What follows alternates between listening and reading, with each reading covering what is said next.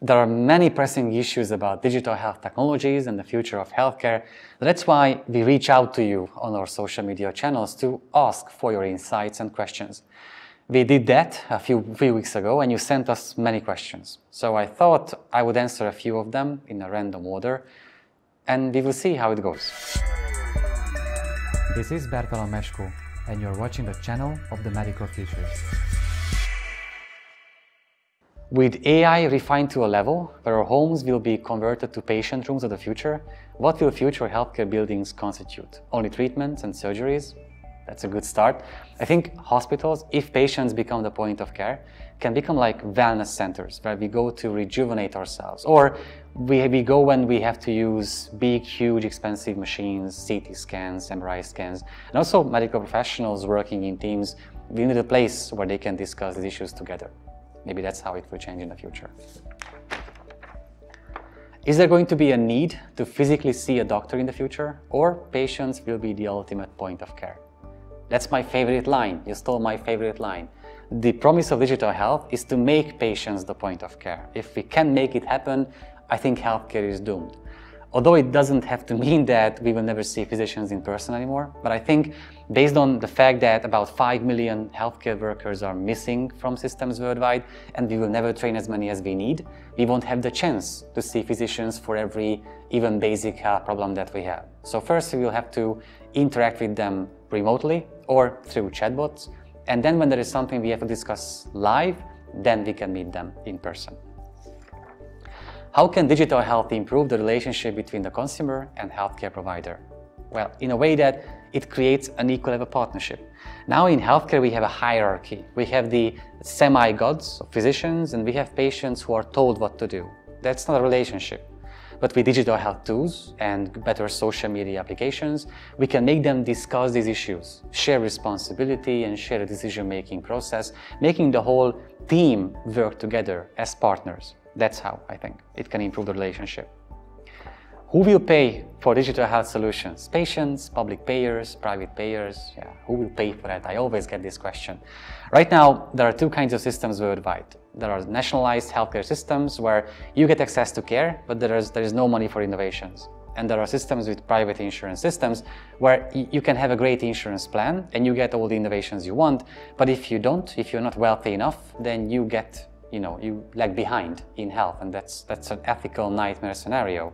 So the way it can change is that if we share more and more data, we should get rewarded for living healthier lifestyles. That's one scenario for health insurance companies.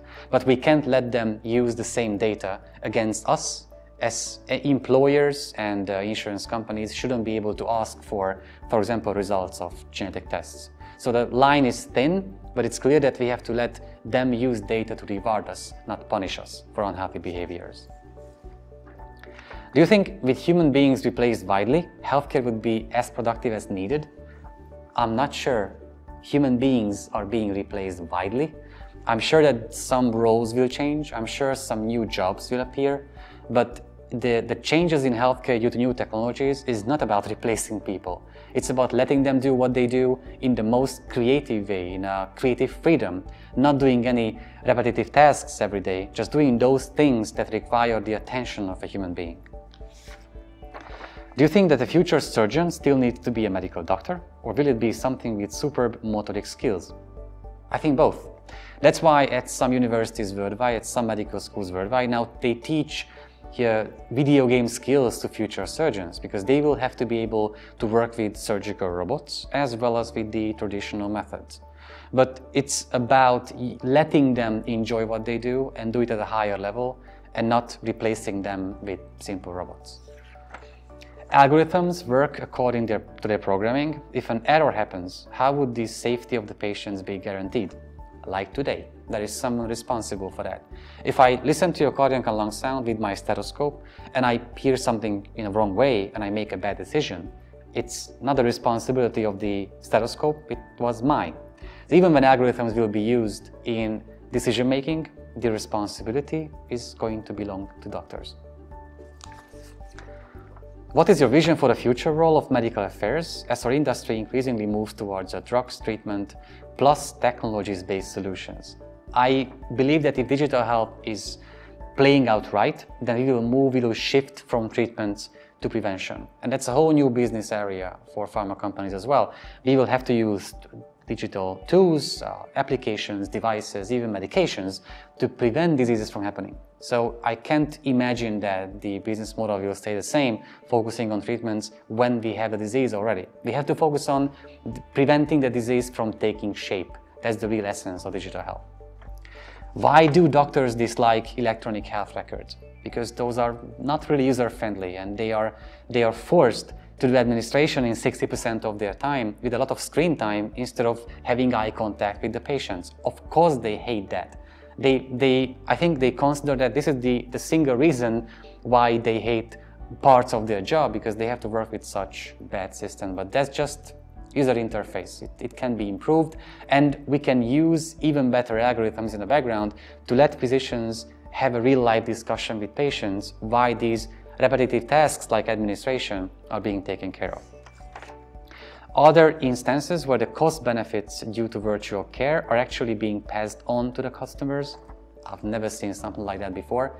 I've seen studies showing that under certain conditions, telemedical services can be cost efficient, but I'm not sure if we should categorize them like this.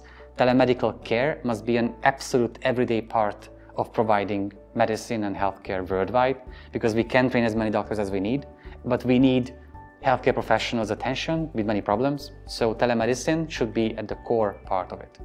I'm not sure if customers should pay for that individually. And then, do you believe in the singularity of artificial intelligence? I'm not sure if it's a religion to believe in. I believe that if we reach artificial superintelligence, then we are doomed as humanity, but let's hope we don't get that far. Let's stop before artificial general intelligence, so we can enjoy the benefits of artificial intelligence, but we don't have to fear that the Terminator scenario becomes real. That was challenging.